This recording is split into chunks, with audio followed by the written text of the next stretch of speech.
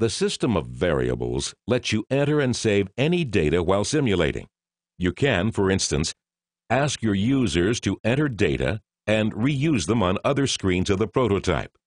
This feature is very useful for dynamic prototypes. As an example, we'll create a login form and a welcome page with the username introduced during login.